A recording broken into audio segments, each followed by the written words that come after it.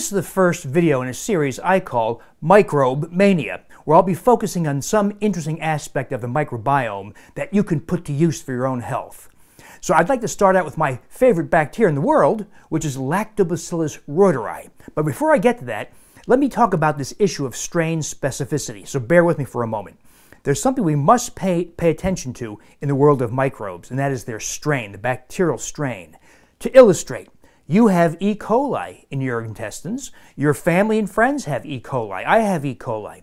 But what if you ate lettuce contaminated with cow manure and get contaminated by E. coli?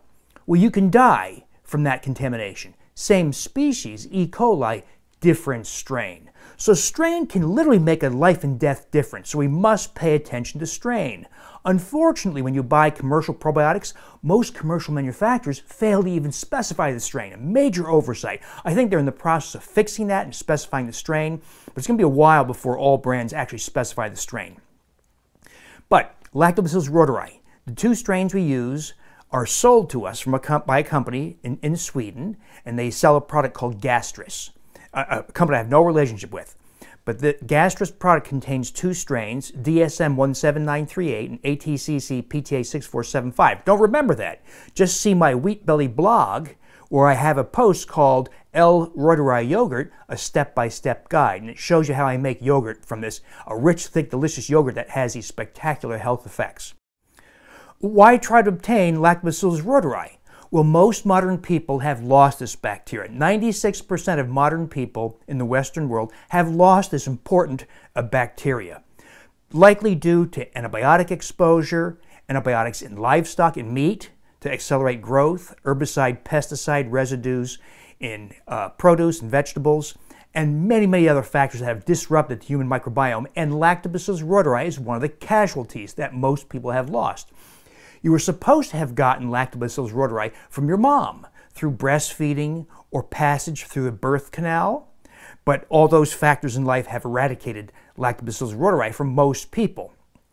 And maybe your mom didn't even have it herself. She may have lost it for the same reasons, and when you did breastfeed or you were delivered vaginally, you may not have acquired the bacteria in the first place. So for all those reasons, most people do not have the advantages of this bacterial species and strain.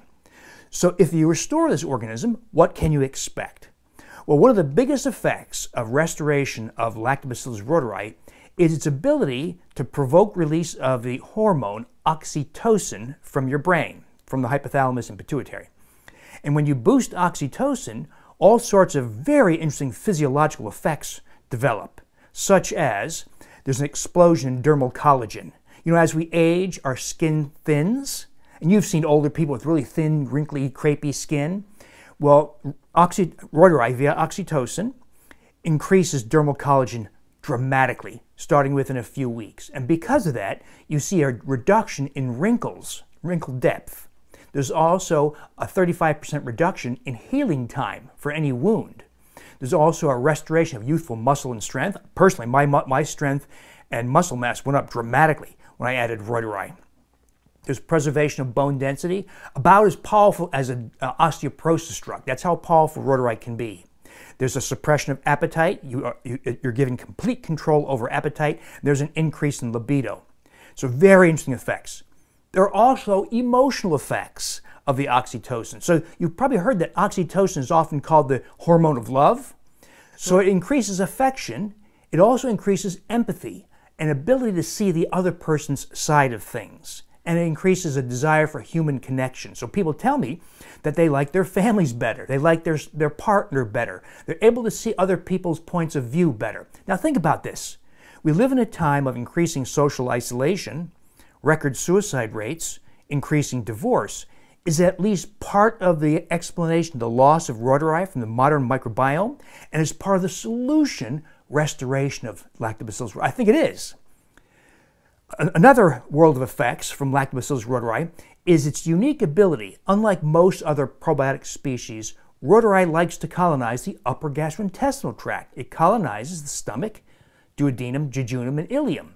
Most other probiotic species prefer the colon. So when Lactobacillus reuteri takes up residence in the upper GI tract, it produces what are called bacteriocins. Bacteriocins are natural antibiotics effective against the harmful bacteria like E. coli or Shigella or Campylobacter.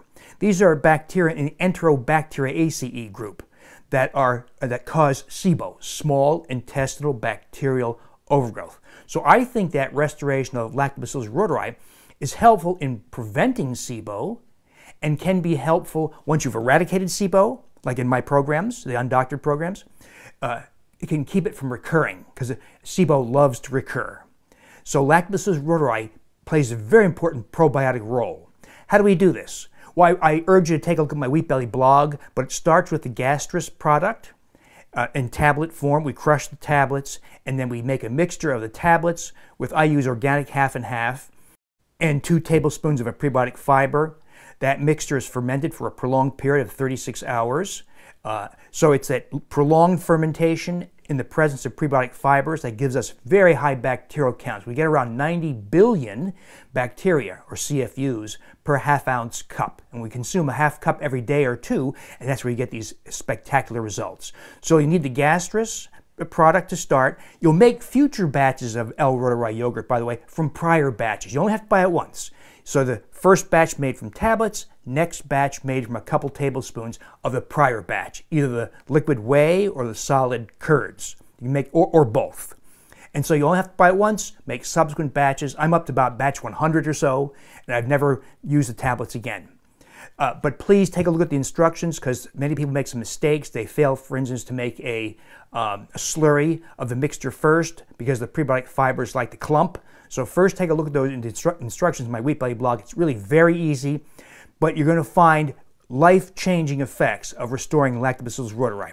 So I refer you to my Wheat Belly blog where it shows you how to make the yogurt. If you think you have SIBO, I invite you to join my conversations in my Undoctored Inner Circle where I show you how to identify, then confirm the presence of SIBO, what to do about it, to eradicate it, what you can do to increase the efficacy of the strategies you choose, and also how to prevent recurrences. Those efforts will include Lactobacillus reuteri yogurt, but you need to go further than that.